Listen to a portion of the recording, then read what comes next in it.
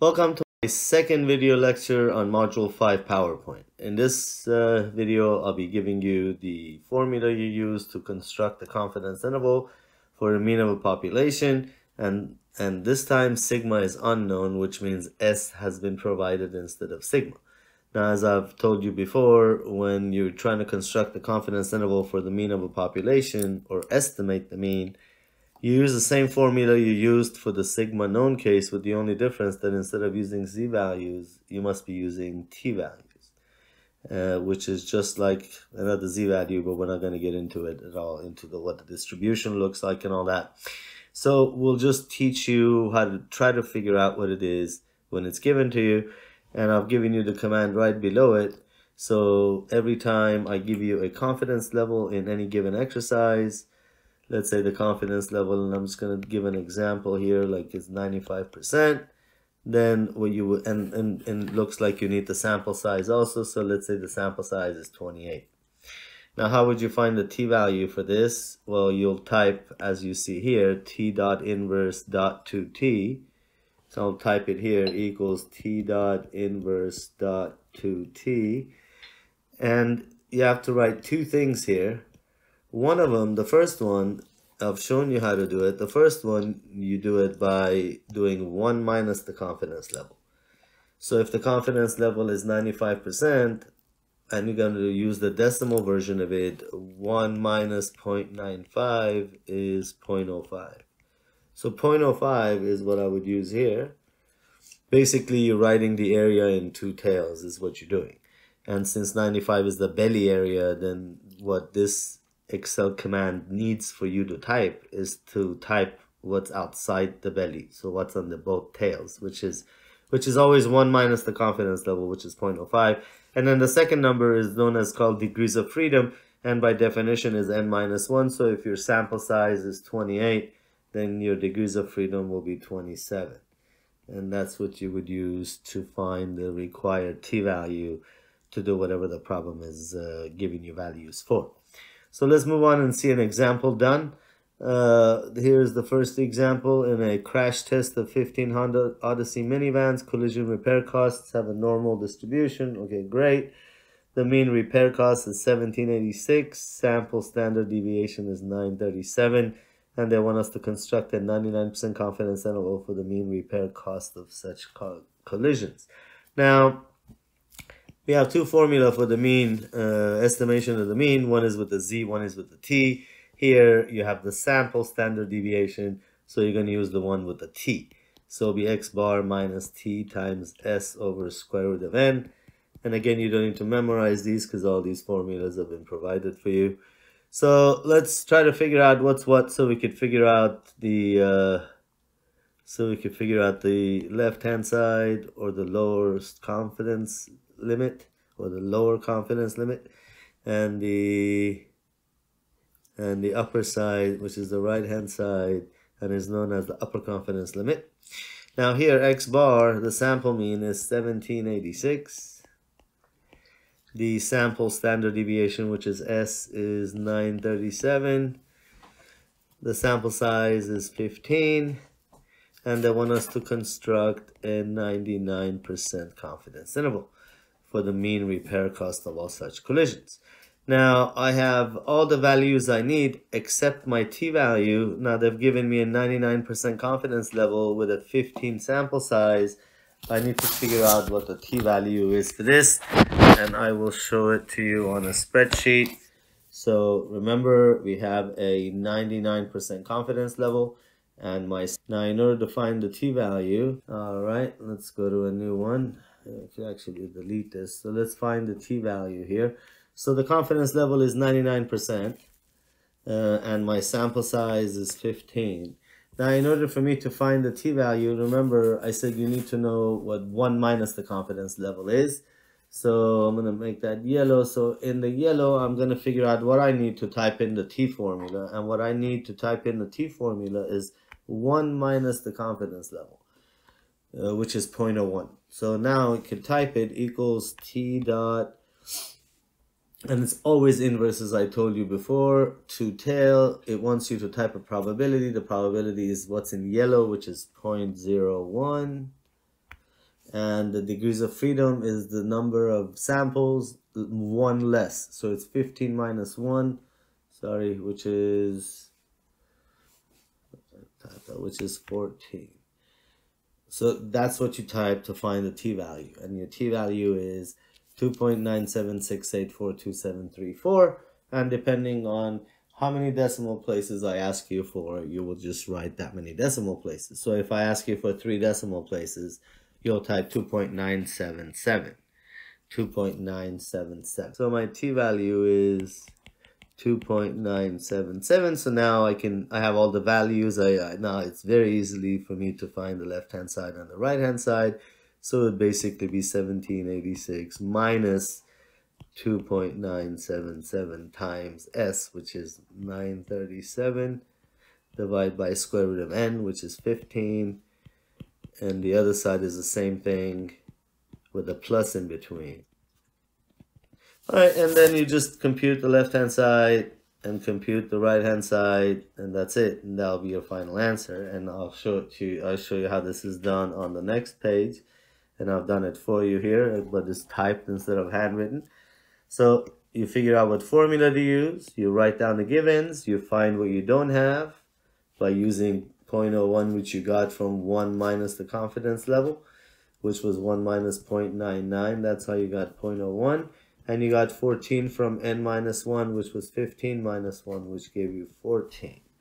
So that's how you found this t-value. You plug them in, you do the left-hand side, right-hand side, and there is your answer, which is saying, well, I'm 99% confident that the repair cost of all collisions for Honda Odysseys is anywhere from $1,000 to $2,500. And that's how you do it that's how you construct the confidence interval for a mean of a population when sigma is unknown, and instead S is given. Okay, let's look at a similar problem, but slightly different. Here, you notice they're also asking us to construct a confidence interval for the population mean, and there's nowhere here that it says the population standard deviation is whatever, so obviously here sigma is not given. They're giving you a bunch of data values, so obviously at best we could find is S, which is the sample standard deviation. So obviously for this formula, for this problem, we'll be using this formula for estimating the mean, the T formula. It's quite easy to remember. If you have sigma, you have to use the Z formula. If you have S, you have to use the T formula, that's all. So, and you have the formulas in front of you during the homework and during the test. So the question is, construct the confidence interval for the mean, sigma unknown. Now notice we need x bar, we need t, we need s, and we need n. So we need x bar, we need t, we need s, and we need n. Now out of these, which ones do we have? Well, we have n. N is 10. So n is 10 right here. What else do we have? We don't have much else. We don't have x bar and s and t. Well, t we're going to find with the Excel command, but x bar and s we're going to find using the data. If you recall, you're going to have to type all this on Excel and use the average and the stdv command to find the sample mean, which is x bar, and the sample standard deviation, which is s. But the problem is that if you calculate these and then write them out, you'd kind of wonder how many of these decimal places you should carry, because if you carry just 8, and then carry 87, and then carry 876, every time you carry a different number of decimal places, the final answer will be different. So to be consistent, and so for all students in the same given problem to have the same answer, then what I would recommend you do is to not write these numbers, just calculate them on Excel and click on them if you need to use them to compute the estimation. And I'll tell you what I mean when I actually do it on a spreadsheet for you. So basically we need to find x bar using the commands, which is 147,000. Then we'll find sample standard deviation, which is 91,000 change. N is 10, and the t-value will be equals to norm dot, t dot in dot two tail, same command, 1 minus the confidence level. Here the confidence level isn't given, and in the introduction I told you guys that if in a problem of confidence level isn't given, you always assume it to be 95%. The industry standard confidence level is 95%. So if you don't mention what the confidence level is, you have to assume it to be 95%. So let's take these values and let's do this out. So let me show you how this is done on Excel. And remember, here are the numbers in reality, and here's going to be the formula. So you just plug in whatever X bar is, 147,000. I'll show you how to find a t-value, but let's say it's 2.262 if you use 3 decimal places. N is 10, so that's all good. The thing is that for S, you have to write 91687 point, and here we don't know how many decimal places to carry. And you give instructions and people miss it or don't use the right number of decimal places, so everybody gets the different answer. So it's a better idea not to type this number and just click on its location when you're doing this on a spreadsheet. And I'll show you what I mean right now. And then the same thing, you would actually copy the rest of them on the other side. And it'll be the same thing. But this is obviously a problem that I wouldn't even do with pencil and paper. I'll just do this on Excel and type it all out. Because ultimately, remember, all I need you to tell me is what's the left-hand side, what's the right-hand side. I'm just looking for 2 numbers. So this is much easier not to even bother writing anything with pencil and paper. It's easier to just go to Excel and do it out.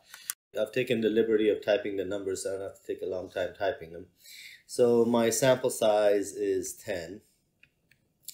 My X bar, I need X bar, I need S, and I need a t-value, right? And then once I have that, and then I could find my, actually I could just use these. I could find my lower and upper confidence limits. So here, so my X bar will be, I can just do it here. So lower confidence limit, upper confidence limit. So let's see. My X bar will be the average of my numbers, so you just select them all, my average. My standard sample standard deviation, or STDEV.